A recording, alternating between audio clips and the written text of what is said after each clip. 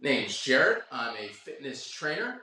I switched from numbers to Google Sheets. For more reviews like this, click down below. I use numbers and Google Sheets primarily for my business to keep track of my clients' sessions. I also use it for all financial projections and current financials.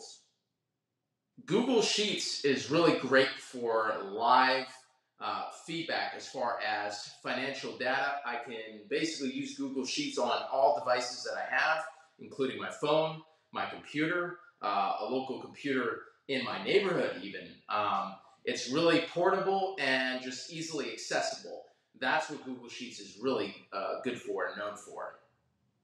Numbers is basically Apple's version of a Excel type product.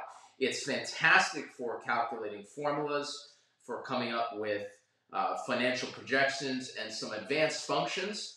So it's really great at basically calculating different types of expenses and different type of formulas that you want to use for your business. It's just very flexible and it's fairly simple to use.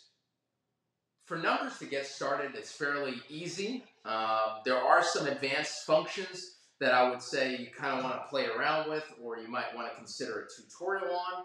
However, for most functions, it's fairly easy to use. It's just click and play. Some of the formulas you're going to have to experiment with to kind of figure out how to use. But for the most part, numbers is fairly simple. As far as Google Sheets is even easier.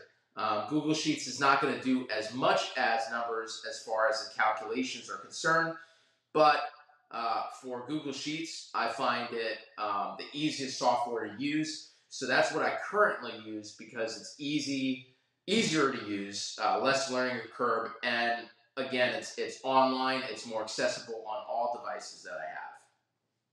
Some of the most important things you should consider when considering software like Numbers or Google Sheets is exactly what type of business are you using it for, or what type of product are you expecting to get out of it. If you're looking to do more advanced financial projections or calculations, something like Numbers might be a better possibility.